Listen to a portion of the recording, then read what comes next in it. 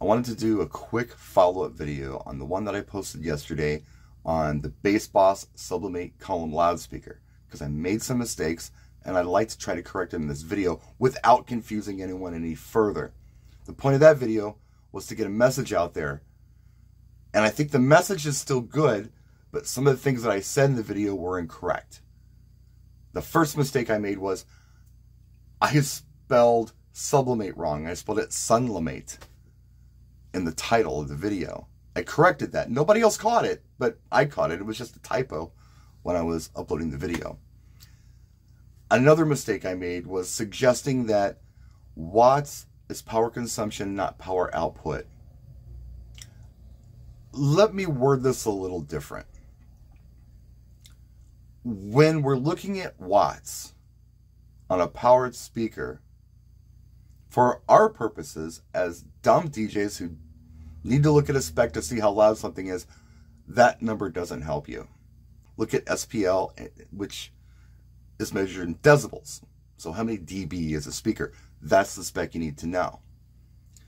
Someone asked me in the comment section, well, would you buy a 50-watt speaker? Sure. If it produced the SPL that I was looking for, absolutely. If a speaker had a 50-watt amp in it and it produced 120 SPL, that's pretty efficient. I'd absolutely go for it. Sure, why not? I don't care. I don't care how many watts the speaker is. I'll let the audio engineers worry about that. That's the message. That's it. And that's my video. And it's a short one.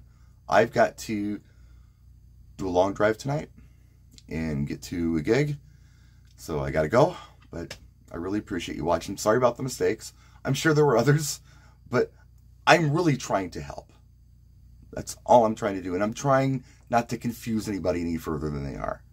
So, message, don't pay attention to watts when we're worried about how loud something is. Look at decibels. Look at that. Sound pressure level. Measure in decibels. Check that out. That's the spec you need to look for. And, yeah, absolutely look at frequency response. Once you wrap your head around that, look at that spec too. But start with that whole sound pressure level thing. That's a good place to start for anybody who doesn't know a whole heck of a lot about how this stuff works. That's it. Thanks for watching. We'll see you next time. Practice and enjoy.